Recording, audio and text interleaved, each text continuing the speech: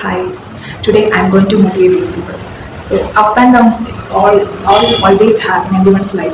You will have more of it, but don't worry about it. But the fact that you recognize it is very hard and it will drains you down. But it is enough for you to know that you will overcome from it, and you have to motivate by yourself, which comes from within you because it will stays with you only.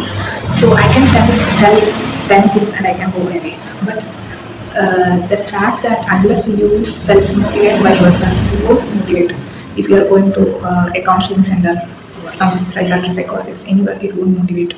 So you have to motivate in by yourself only. So you have to say for your up and downs, hey, come on, up and downs. Yes, today it was a bad day, but I will see tomorrow it is better.